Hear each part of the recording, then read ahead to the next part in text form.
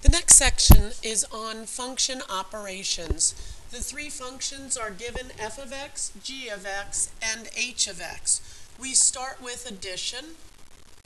F of x is x minus 3, and we are adding the function g of x to x minus 8. In this case, we are just combining like terms.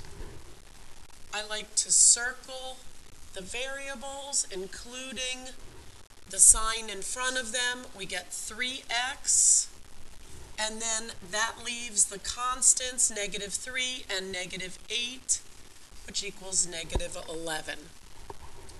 Number 8, f of x minus g of x requires us, x minus 3, to use parentheses to show that we are subtracting the whole g of x function to x minus 8.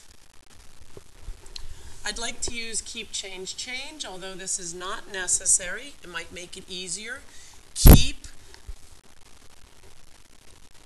change the sign from subtraction to addition, and change the sign of each term after that. Now again, combine like terms.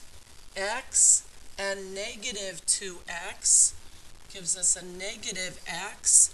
Negative 3 and positive 8 gives us a positive 5. Going on to number 5, this time we're multiplying.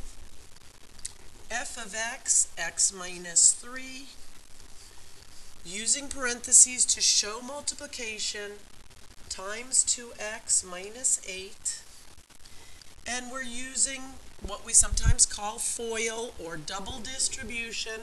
If you like to write in the arrows, I do find that they're helpful. The first term here multiplies both terms in the second parentheses, and then the second term will multiply each of the terms in the second parentheses, so that we actually have 4 multiplications. X times 2x is 2x squared. X times negative 8, normally written negative 8x.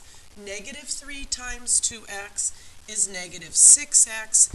Negative 3 times negative 8 is positive 24. Don't forget to combine your like terms. These two terms in the middle are both linear, and you get 2x squared minus 14x plus 24. Going on to number 10. Looks like we're running out of room, so I think what I might do is clear this up and start with a fresh screen. Okay? I am going to use the space available to me up here, so I'm going to rewrite my problem as x minus 3 over g of x 2x minus 8.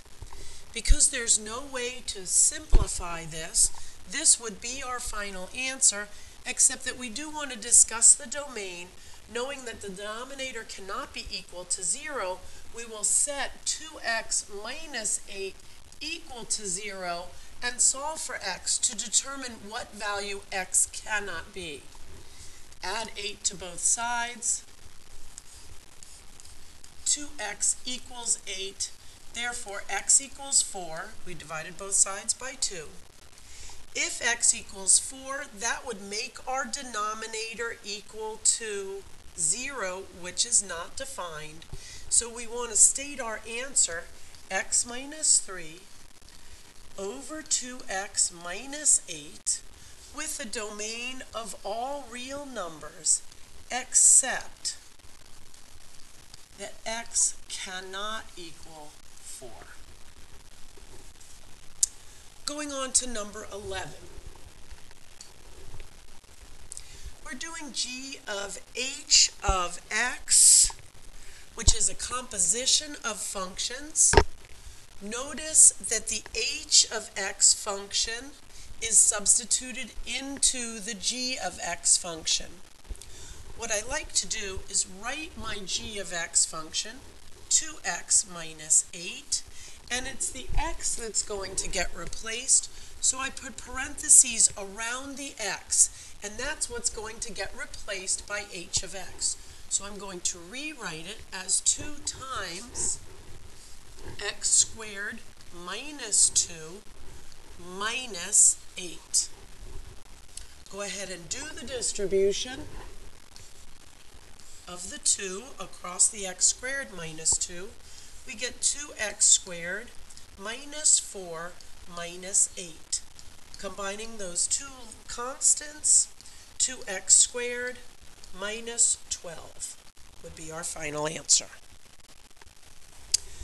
Going on to number 12, we have another composition, h of f of x, which means the f of x function is going to be substituted for x in the h of x function. I'll start by writing h of x, which is x squared minus 2. I'm going to put parentheses around the x because that's what's going to be replaced. And I'm going to substitute f of x in that place. I will therefore get x minus 3, the quantity squared, minus 2. I'd like to write out x minus 3 squared so that I don't make any mistakes. X minus 3 times x minus 3, noticing that that's a binomial times a binomial. Okay, I'm putting the arrows in there so that you see that it is 4 multiplications required there, but don't forget to subtract the 2 when we're done. Okay? One last step. Multiply using FOIL or double distribution. You get x squared minus 3x minus 3x plus 9 and minus 2. Okay? One more time I'll write it out, combining those like terms. Final answer, x squared minus 6x plus 7.